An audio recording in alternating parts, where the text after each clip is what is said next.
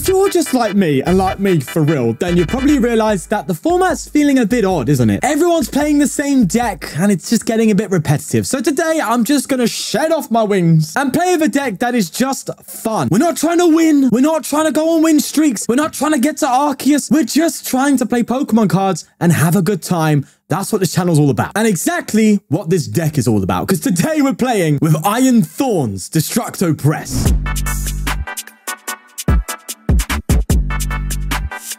So what does the Destructo Press do? 4/2 Lightning Energy. Reveal the top 5 cards of your deck. It does 70 damage for each future card you find there, and you discard the future card. And so by throwing in a ton of future cards like Miraidon, Iron Crown EX, Iron Bundle, Ciphermaniac's Codebreaking, and you probably figure out all the other ones basically. Then you can hit a huge one at KOs with the Iron Thorns, which for me is just fun. So how about we get in some games of it and see how we do? And a quick shout out to our sponsors, PTCGL store, where you can buy codes to bling out your decks using code FTW for 5% off. TCG Bulk, where you can buy and sell your bulk cards and whatnot. You can buy and sell collectible Pokemon cards live. And they're even giving you £10 off your first purchase using my special link. Links to all sponsors are in the description below, but for now, let's get going. All right, penning against a Giratina. Hopefully it's an Arctina, because that actually can be quite fun to play against. There's a grass on the Tina. Is it just going to be a pass? No, Forest Seal Stone. Wait, they're going to Stone? Why has bro got a Forest Seal Stone in a Tina? That's weird. I mean, even in Arctina, that one doesn't make any sense. But sure thing.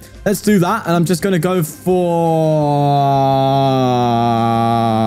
Iono. Wasn't too sure on that because they clearly are bricking a little bit. But I'm just blown away by that Forest Seal. So I don't know what Blood's doing. Either way, we just get all the Thorns, which is exactly what we want. Let's just throw them all down, mate. Except I now have no energy and I'm just going to be in a passing simulator. Typical stuff, isn't it? PTCGL. Ruining my fun of playing card games already. Who cares? Heavy ball coming in and they get a comfy. So it is Giratina comfy. But why the Stone? Bro, if they Stone, that's so nice because it means we don't get Star Requiemed. But then again, like, does it actually matter? Well, actually it does if we get Crown EX down. But actually, I've also got Stop Fidget. I have a bloody Rubik's Cube that I can't solve, so I don't know how to do it. But here we are. Should put that down because it's the most fidgety thing I have, and it's just going to be picked up by the mic, and it probably has been. So yeah, it's just what it is. So we do have a decent energy count, but we don't have the best draw power. Our main draw supporter is, well, there's Iono, there's Miriam, and then there's also Cypher. But Cypher doesn't draw you anything off the top deck. Cypher's really good if you can attack, because you just guarantee 140 damage straight away. And that's where things get really fun, but we need energy to actually start doing that, you know? I was hoping the Iono would give us not 4 Thorns, because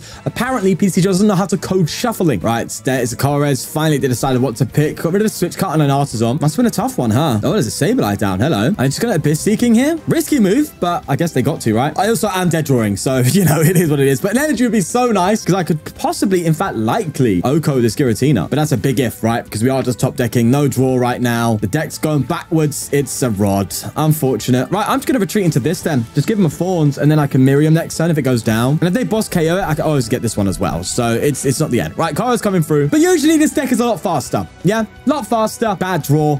In fact, today, I think... I think. No, I'm going to say for the first time with absolute certainty. Today, in recording, I had tried recording 2 other decks before this one, by the way.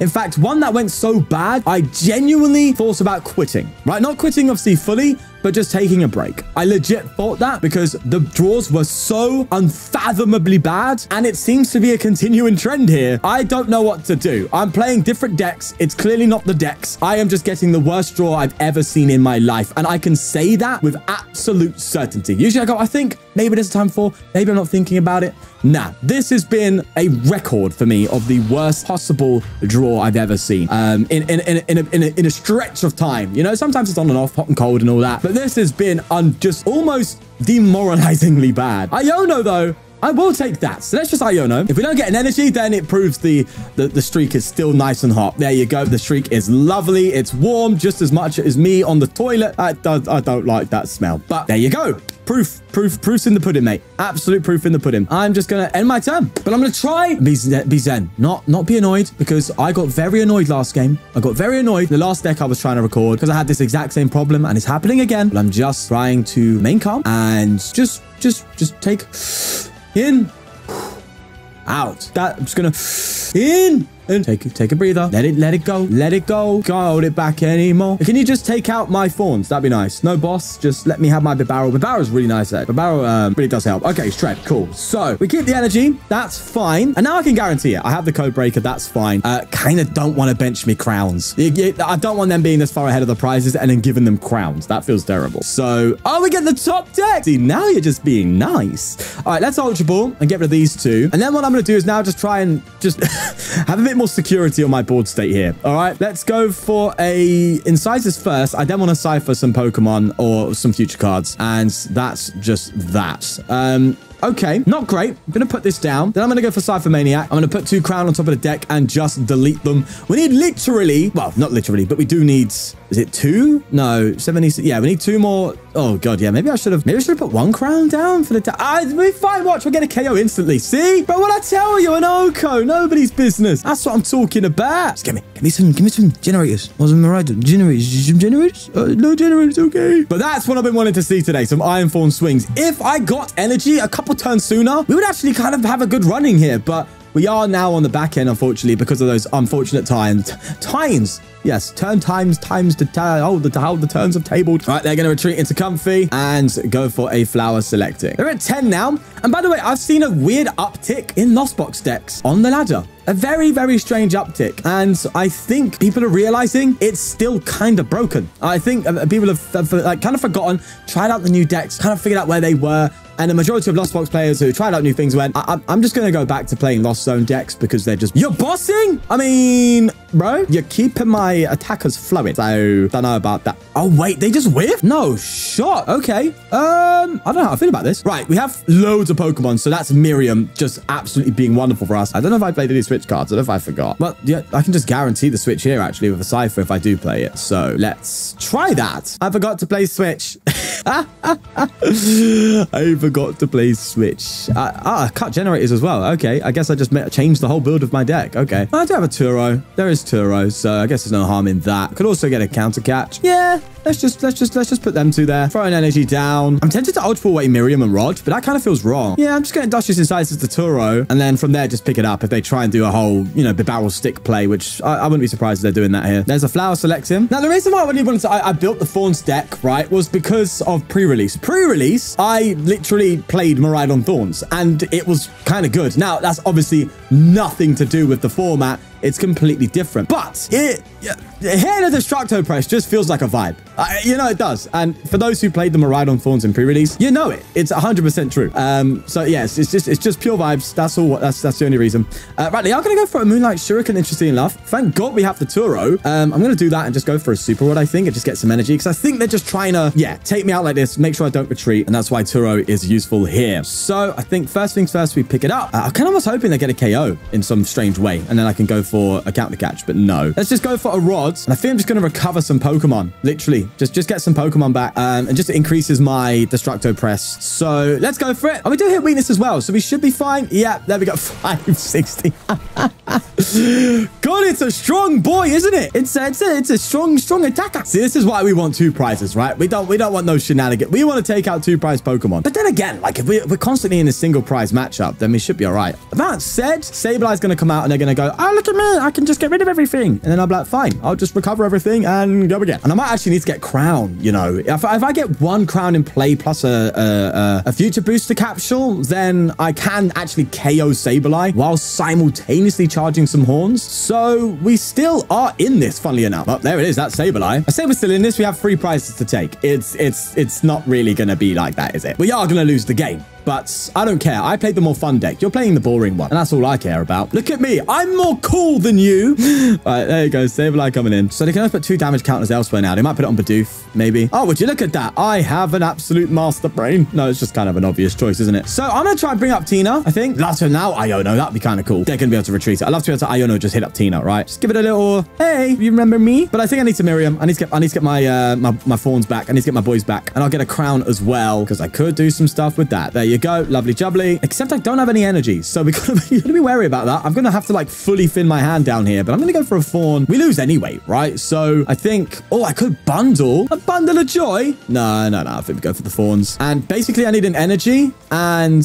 a thingy-mabob. You know, the tool card, that one, which are probably very unlikely to see, I think. We have 2 in there, 5 energy. I mean, it's possible. I have to KO Saber. Actually, no, I don't have to KO Saberlight, do I? No, but if I do, then I can actually win next turn. Okay. Yeah, because I could then just counter catch. All right, we'll see. And no, of course not. All right, let's just bring up the Tina anyway. Yeah, of course, we're just going to get a bunch of future Pokemon now. We've brought them all back in the deck, so that's fair. There's a Colress coming in. Getting rid of a Tina and a Mirage Gate. Super Rod coming in, covering some energy there. And they're just going to attack the Tina. That's not bad, actually. It's not a bad shout, is it? Yeah, I think they're going to attack the Tina. And I don't think there's a single way for me to win here. So I'm just going to go and scoop, take the L. And you know what? Yeah, it is what it is, isn't it? Lost Box, you're just going to lose pretty much every time if you play a turbo kind of build. All right, here I'm going first. I think we are playing Iron Hands Box, which actually is a bad matchup, but hey ho. So let's see what we can do here. I think we get rid of the Cypher, I think. Yeah, I'm going to get rid of Cypher here, actually, because I'm probably just going to Iono next turn and just get myself... Do I just double thought? Oh, no. Do I get my Miraidon? Or do I just try and go straight for the fawn? I'm going to go straight for the fawn, actually. Let's try this out. Let's see how this vibes for us. And I think I'm going to keep the crown in play. I'll throw a booster capsule on it, but I think I'm just going to hold that and then just Iono next turn, hopefully hit an energy. Then it's a Techno Radar coming in. We get rid of a future capsule. We get a Miraidon and a hands in. I'm going to bench the Miraidon. So we actually have a bad matchup here, funny enough. I mean, look, we can, if they come up with hands, we can one KO it. So it still is kind of that beat stick prize trade of 2 prizes for 2 prizes. But me opening up on a single prize, it isn't that great. I get Iono'd, but I was planning to anyway, so that's okay. That could actually help. Actually, that's nice because that just guarantees a KO, but I don't know if that's what I want right now. I think I'd rather try and hope for a situation where I can just get a Bidoof and a Bibarel out. Bibarel is really good here. I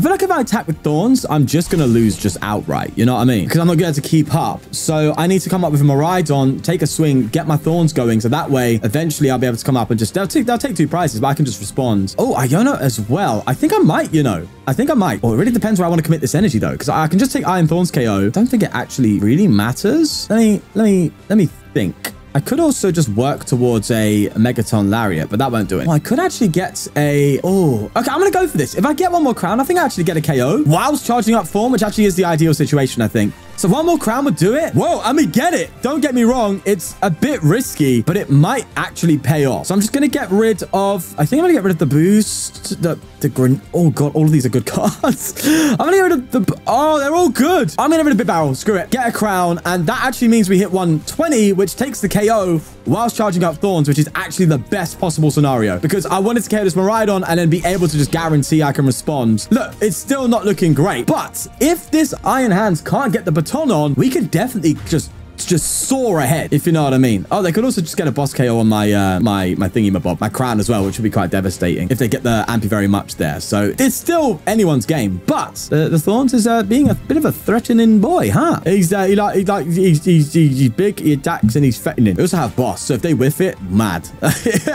Absolute madness. Another crown. Okay, so they're pretty much just committing here, aren't they? You have to get baton though. You have to get baton. Otherwise, I just start flying, mate. Generator, that's all great. Fine, you have an amp on me, but I should theoretically hit a 1-8 KO here. I'm actually might just go for a Pal Pad as well, just to like increase the odds by like 1 extra card. They're gonna restart for 1 though. So if this Donny finds a bloody... Oh God, they could find a prime catch, by the way. That's my concern right now, or even a counter. So it's still very bad. Let's see. There's a generator. They might not even need the bloody the baton with this rate. Hitting these gens and that, you know what I mean? Oh, they've got baton. Okay, so the game now changes and they are in favor of winning here now, purely because I had to take the... If you think about the Roaring Moon matchup and how Roaring Moon, if you're in the mirror and you take out a Morpeko, you have to somehow find a way to change that prize trade. Otherwise, the way the game works, you're just going to lose because they have more prizes taken than you. And if you're trading evenly, then obviously it's just not good. Right, so enough yapping on. Let's go for this. Let's go for this play here. And I'm going to rod and just recover these 2 back. Why am I talking like I even have the KO? You know what I mean? Who gives a damn? Let's just go for a Destructo Press. And, oh God. What's wild is I hit 1 and I still hit 170. Absolutely mental. But we are going to lose this game because every deck in this format destroys anything that isn't also incredibly good. So I was mentioning in the video, by the way, where I was just having a bad time, and this is continuing now, unfortunately. I've just kind of given up caring. I just don't care anymore. I just want to have fun. And if I have fun losing, I have fun losing. I don't give a damn. At the end of the day, I'm sick of trying to promote a deck as if it's going to win every matchup when it feels like right now, the top tier decks are miles ahead of anything remotely rogue. It feels like that. As someone who's done this for 6 years now, I have never felt such a gap between top tier and rogue since ADP. And that might be only for this short period of time because obviously we need to wait for EUIC to do its thing and see how things develop. But it really has felt like you either play the top tier or you don't play anything. It really has that vibe. Also, it could be that because it might be because I'm very high up on the rank. And that usually means I just match up against the top tier and also the best players at the same time, meaning even trying something different just means you lose. It really feels like that. I'm honest, man. I'm being honest. I'm sure a lot of you might be experiencing that yourselves if you are on the higher tier. And this is kind of it coming through. But as I said, I just don't care. And it sounds a bit, you know, a bit negative, but I'm trying to actually let go of trying to build a good deck because that's where I'm going to go wrong. I'm going to go wrong in trying to have fun. Trying to have fun. Of course, I'm trying to have fun. I'm going to go wrong in trying to build things that are going to beat the best decks. When I've realized recently, I don't think I can. Not because of my own skill or my own ability to build. Maybe there's a part in that, but because it just feels like anything remotely rogue just cannot stand up to the pace, the power, the speed of decks in this format.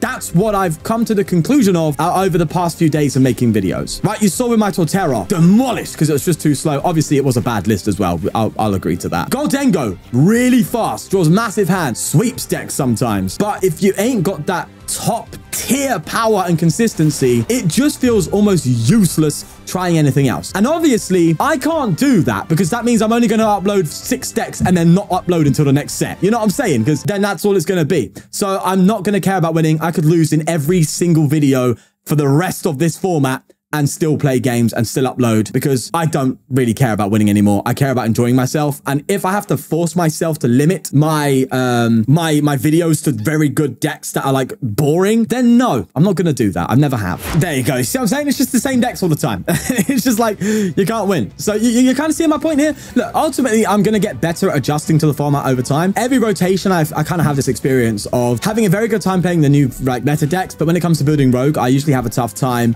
because it's struggled to come to grips with the format as it's changed. So this is just natural, and this is something that I will always go through. So usually you're going to see videos where, yeah, I'm just going to lose a lot of games, and then I'll have to learn and adapt and over time start to readjust how I build my decks, and that happens all the time. So yeah, that's going to be the nature of it, but I am not playing Iron Crown every game. You know what I mean? It's boring. It's dead. It's unfun. And that's kind of, you were seeing it here, right? Repetition. So much repetition. Also, what the hell? Bro, at least give me something.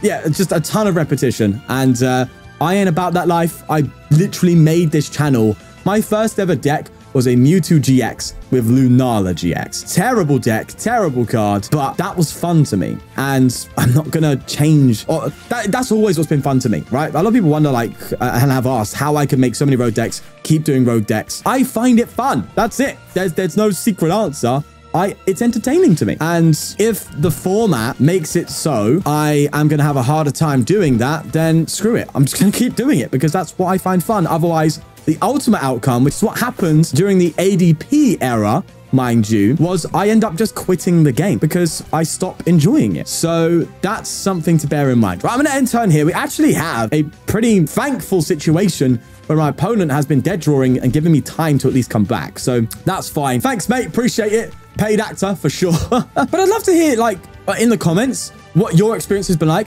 Granted, right now, all of this has been my own experience.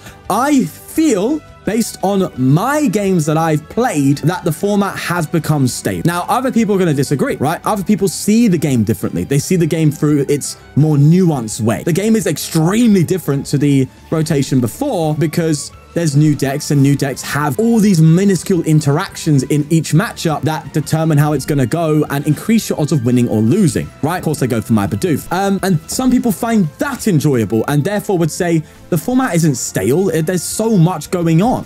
Even on the rogue element, right? There's so many new decks to build. What I mean by stale is I'm playing against the same decks over and over and over again. It's stale to play against those decks. The actual variety of the decks isn't stale. It's just that people keep playing the same decks. And I can't even be mad at that. If it's going to do well for you and you like it, you're going to play it. So there's this kind of, I guess this is my perspective on that whole debate, right? Is the format stale or is it not? You know, I honestly think it's just people are playing the same decks all the time because they like it. And that results in some sort of stale feeling, I guess. And at the same time, people are playing against those decks all the time, you know? Like, again, you've seen just 2 hands literally off the bat. They are in a row, and that's probably because the person playing it right now is enjoying it and doing well with it. So they're going to keep going with it because they want to rank up, right? And so it's just an interesting experience where a couple of things have shifted us into that direction. So first off would be the rank change. People are taking rank far more seriously, which means they're far less likely to experiment and try new things on the rank ladder and are instead going to casual to do that stuff. And when they go on ranked, they're playing the deck they are pretty confident they're going to win with and win with fast. Hence why you see a lot of future hands and ancient box on the ladder because they win games fast. Well, actually, yeah, no, the ancient box does win game fast. It just decks itself out very fast at the same time. But that's the experience, right? That is the experience. Also, they get literally same as last game. They get this. We just lose on prize trade. Unfortunate, but I'm playing a Thorns in a meta where everyone is obsessed with Iron Hands. And Iron Hands is coming in, becoming that card. I told you ages ago when people said I had a bad take, it's not good for the game. It's becoming there. It's getting there. Slowly. I know it's still not anything too overwhelmingly broken. Right. Let's just bundle. Let's actually, no, let's not. That was a bad idea. Just press. Let me just start pressing. And we actually do get a KO, thankfully, because of the crowns. But they get Baton, which means they're just going to hand me back and I can't do anything about it. So yeah, I know this video is less of an Iron Thorns video. I'm sure a lot of you clicked on this video to see Iron Thorns dominate some decks, but the ladder doesn't allow it. It's honestly, that is as simple as that. If you took this Iron Thorns deck and went onto the ladder, you're going to lose more than you're going to win because the ladder, right? This is the hands gatekeep, right? The hands gatekeep, I guess you could say. If you're playing some more evolution, tankier decks, then you've got the Roaring Moon EX to gatekeep that. And this is what I'm saying. The more I speak, the more I realize that tweet I made a long time ago that were on 3 particular EX cards. One of them I was definitely wrong about. It was when Iron Hands, Roaring Moon EX, and Iron Valiant came out. I made a post saying that they are bad for the game and it's not a good thing. And everyone went at me. Everyone at me saying it's a terrible take, it's a bad take, don't know what you're talking about. I feel like now, as a rogue deck creator, that's coming true. Where if I build something that's a bit, you know, more single prize based, you run into Future Hands, you just lose. If Future Hands is popular, you're going to lose all the time playing it, which it now clearly is. And then if you play something a bit more, you know, evolution based, and I guess you could say tanky in that perspective, as you saw with the Roaring, with the Torterra, then you're also going to run into an equally popular deck, which is the Moon. And then again, you're going to just have a bad time. And even evolving running into hands is a bad time. I feel like the 1-hit KO plus extra prize mechanics are, you have to treat them carefully, and they are getting very good very quick. At least on a rogue deck perspective, not a meta perspective. I want to make that very clear. I failed. I want to make that very clear because people misconstrue my opinions with my opinion on the meta in a tournament level. I've never been to a tournament. Stop taking my opinion like that. Take my opinion as someone who plays the PTCGL ladder every day and makes rogue decks for a living. That's how you should perceive my opinion, not on the basis of someone who plays professionally, because I don't. Anyway, rant over. Don't think we won a single game, but this is the experience I'm having with almost every rogue deck I'm building, by the way. I'm just not winning. You could say it's skill, you could say it's attention, you could say loads of things, but I've been doing this for 6 years, okay? You don't just go from being all right and having moments to just suddenly losing all the time, no matter what you try, unless you play top tier decks, without there being a reason. And I think there's a few. Ranked, me being highly ranked, and, you know, those reasons I mentioned. It's an interesting topic. Would love to hear your comments. And so I apologize to you who clicked on this deck, wanted to see Thorns take some dubs. No dubs today. In fact, the build, I was surprised they even, no, I wasn't surprised they even saw Bibarel. I was surprised with how little I saw Bibarel, actually, with this stuff. But then again, this deck isn't really anything special. It just wanted to take some massive KOs, and we did that. So I'm happy with that. But yeah, I apologize for I didn't really clickbait. The intention of the video was to just play Iron Thorns, and then it could just kind of translated into that conversation I was having. So I want to give a bit of a preface here. In this meantime, as the format gets figured out, before EYC, as the EYC starts coming through, give me time. Give me time to adjust and try and figure things out and go from there. Right now, it does feel just not great as a rogue content creator. On my perspective, other creators might think differently, but on my perspective, it's not good. It's not good. It really isn't. But as always, things improve. So we try and keep a positive perspective and try and push forward. But as a rogue creator, again, not as a professional, I don't go to tournaments to play. As a rogue content creator, Roaring Moon and Iron Hands feels like it's very, very bad. And that is my opinion I currently have until the format starts to take more shape. And a huge thank you to the channel members for supporting the channel. If you want to become a member yourself, click the join button down below to see all the perks and all the tiers where you can get exclusive content and the like. But we'll leave it there. Thank you very much for the support, guys. See you later.